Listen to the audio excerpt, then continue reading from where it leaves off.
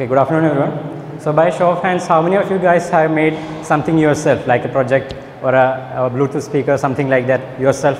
Anybody? Okay, I don't think there's much here, but anyway, for those who did, congrats for guys, and for those who didn't, here's why you should really try something yourself. So I'm an audioholic besides being an electronic enthusiast. So I wanted to buy one of the best state-of-the-art Bluetooth speakers. But the catch was that those things were pretty pricey, and the JBL Go Plus etc. something like that was around 15 to 20K. So that was my inspiration actually, because if you can't buy it, just make it. So I decided so that I am going to make a Bluetooth speaker. So I did some research, and after a few weeks of research, I found that whatever the Bluetooth speaker you are going to make, or any sound system, Bluetooth based, had just 5 components. It had a Bluetooth audio receiver to receive the audio signals from a phone, and an amplifier circuit to amplify the audio signals, and a power source so that the electronic circuits would work. And there was finally the main component that we need are speakers, good quality speakers.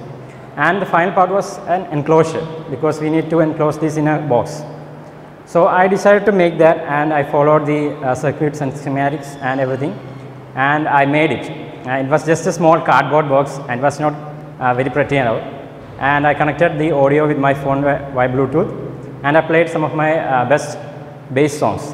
And to my surprise, the sound quality was exceptionally bad, and it was a lot of time waste, and I was really heartbroken. I was never this sad even when I got my supplies, because it was too much hard work rather than studies. And so I decided to find out the cause, and after some research I found that the cause of the distorted sound was due to something called ground loop.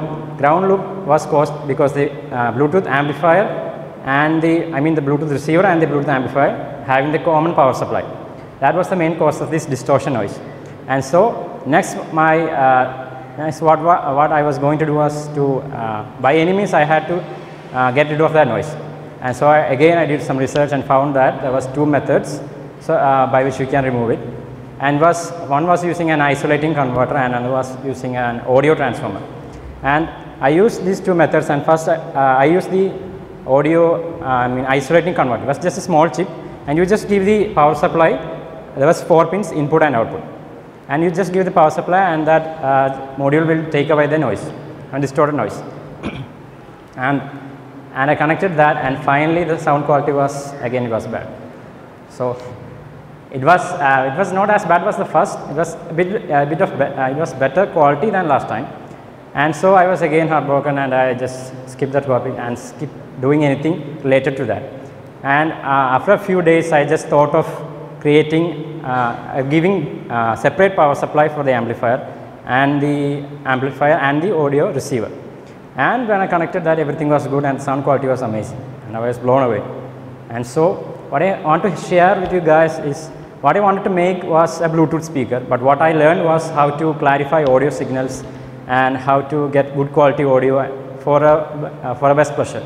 So what I want to say is that by DIY, what we are meaning is that we are not just making something. It's a learning process where we learn different things. Just like in my example, I learned how to clarify audio. It's just like life, where we are all travelers, and what we should enjoy maximum is the journey and not our final destinations. So that's all. So I hope you guys enjoyed something and will do something yourself. Okay, thank you.